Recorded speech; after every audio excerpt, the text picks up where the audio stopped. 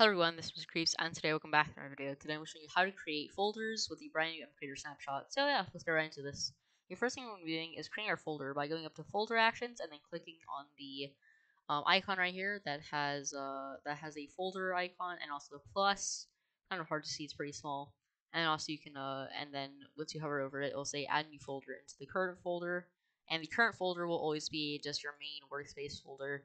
So yeah, we can name here. We can go here.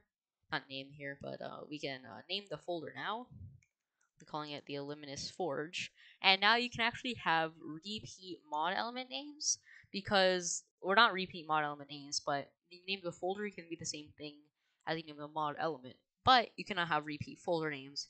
So for example, if I do mountains right here, it'll say folder with the same already exists, since I already have one for mountains right there.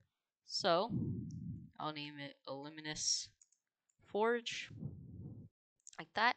And now what we have to do is we have to click on it. And now we have to double click and drag at the same time. So we're gonna click it once, click it twice, and then hold it down. And as you can see here, we can drag and drop, drag and drop, drag and drop, and drag and drop.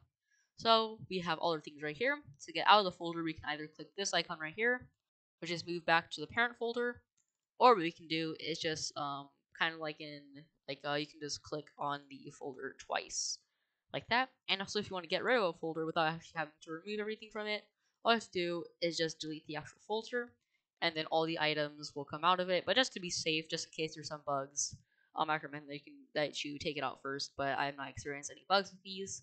It's probably my favorite thing about the brand new MCreator Snapshot. So yeah, I hope you found this tutorial helpful. If you did, it'll be greatly appreciated for you to leave a like and or subscribe. So yeah, see you guys next time. Goodbye, guys.